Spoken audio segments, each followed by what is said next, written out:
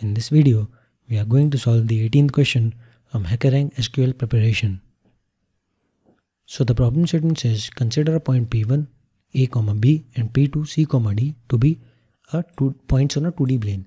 So these are the 2 points on a 2D plane with positions AB and CD, where A is the minimum value of northern latitude, B is the minimum value of western longitude, C is the maximum value of northern latitude, and D is the maximum value of western longitude. What you have to do is find the Manhattan distance between these 2 points, rounded to 4 decimal places. So what is the Manhattan distance? So according to the definition, it is the distance between 2 points measured along axis at a right angle. So basically, if a point P1 has positions x1 and y1 and P2 has x2 and y2, then the Manhattan distance will be the absolute value of x1 minus x2 plus the absolute value of y1 minus y2. So use this formula and try to solve this equation. So you can pause this video, try to solve it by yourself. After that, we will do it together. I believe you must have solved the question, but if you have not solved it yet, we can do it together. So I will use select. Now I want to find the rounded values of up to 4 decimal places. So round. What I need to do is find the absolute value of A minus C plus B minus D. So I will use absolute. A is the minima of northern latitude, so min of latitude N minus max of latitude N.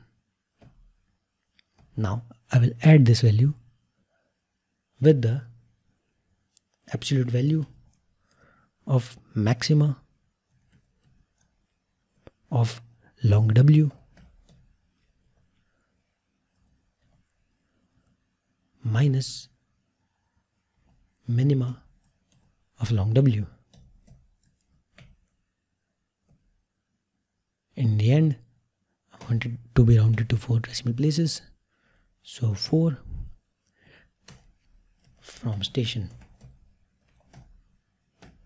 Now let's run this code.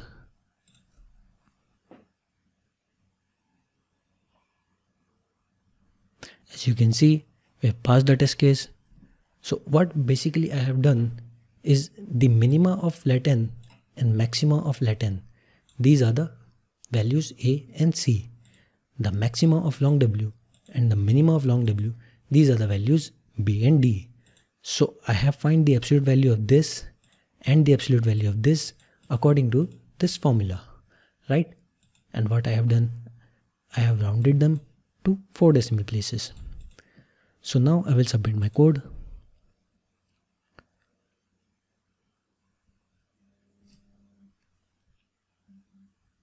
As we have successfully submitted the code, we will move to the next question.